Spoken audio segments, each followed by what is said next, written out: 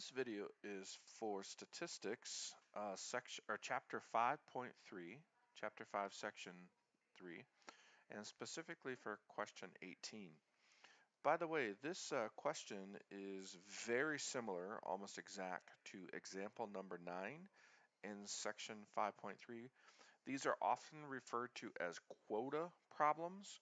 So how many samples of a particular system do I need in order to get a minimum number of results? So those are called quota problems. And example number 9 from section 5.3 is just like this problem. But let's work through this specific problem. An archaeologist excavation at Burnt Mesa Pueblo showed about 10% of the flake stone objects were finished arrow points. So the probability in this case, that's the first thing we got to figure out. The probability is 10%. And then how many flake stone objects need to be found to be 90% sure? So the quota that we're looking for is 90%. That's the quota we need. And at least one is a finished arrow point. And then they tell us this hint to tell us that, remember that we can use this 1 minus the probability of 0 formula. So as a reminder from our book, we're told on page 235 that the at least one formula, the probability of an event at least one, is the same as 1 minus the probability of 0. There's also a couple other ones. There's a probability of at least 2, there's a probability of at least 3, and so forth. But let's just look at this probability of at least 1. So in these examples, we're using the binary distribution. So what we need to do is use our calculators or the back of the book, but you have your calculator, so use your calculator to figure out the binomial CDF. So you need that's continual distribution function for n, p, and x. And n is the number of samples. In this case, that's what we're trying to figure out. That's the quota that we need in order to get there, the number that we need. P is the probability. In this case, it's 10%, so 0.1. And because we're looking about this value for x, the probability is 0. The probability of x equals 0. So x's desired value in this case is 0. Okay, so what we have to do is put in different values of n to get 1 minus, that 1 comes from the at least formula, 1 minus the binomial CDF of n we don't know. We have to try different things, 10% and 0 to get this 0.9. So let me pull up my calculator. We had a blank screen.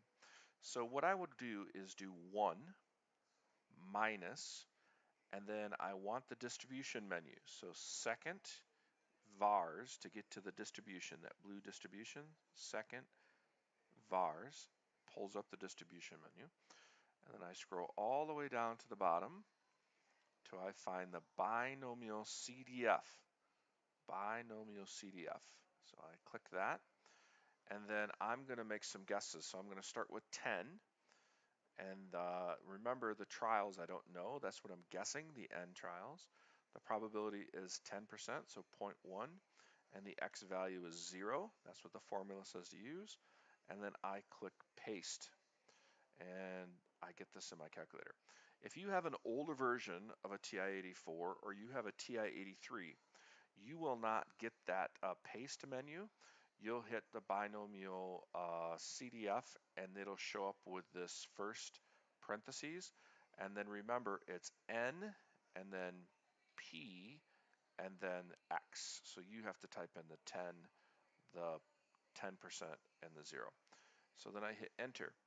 And at 10 trials, I get 0.65. So 1 minus the probability at 10 trials, 10%, and they're equaling 0 is 65%. That's way too low. So I'm going to try again. So I pushed my arrow up and copied the whole thing so I didn't have to retype it, but you could retype it. And then I'm going to change it to 15 trials, so 1, 5. So I'm going to go up by 5s.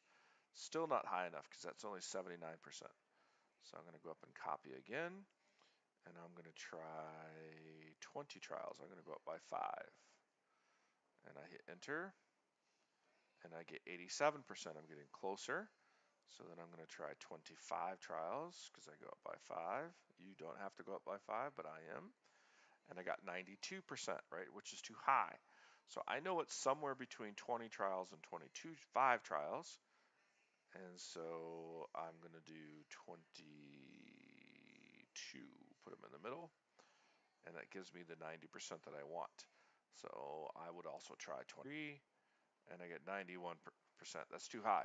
So my answer is 22, because when I do 22 trials, 1 minus the probability of it being 0 gives me that 90%, which is what they're asking about, because in the problem it says to be found at least 90% sure. Now if it asks you for 80% sure, well, you would use this way up at the top. If it asks for 80% sure, you might do 15, right? But it's asking about 90% sure, so you need to do 22. So I go down to here and I say 22 trials. So 22 objects, and submit my answer, and it tells me that that's correct. Okay, so if you have any questions, please let me know.